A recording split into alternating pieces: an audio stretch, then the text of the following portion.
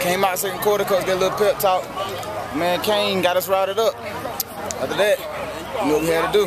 This is Fairmont running back, Alex Gilchrist. Alex, what was Jones doing defensively there in the first half, man? Kind of frustrate you guys. It was in like a 5-3, and we weren't expecting them to be that. Supposed to be like a 4-4, but so they kind of checked in a little bit, and then after that we kind of figured it out and got through what we needed to get through.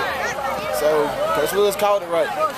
What kind of impact does D have in the game, not being at quarterback? Man, you guys were kind of in a lull offensively.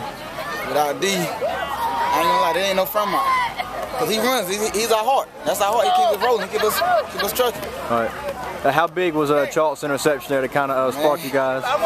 It was big, but he should have had the other two. Should have just ran them on back, but it was big. It was big. It gave us a little momentum. It gave Chalk his boost that he needed to get on defense. And then when Chalk get rolling, everybody else get rolling.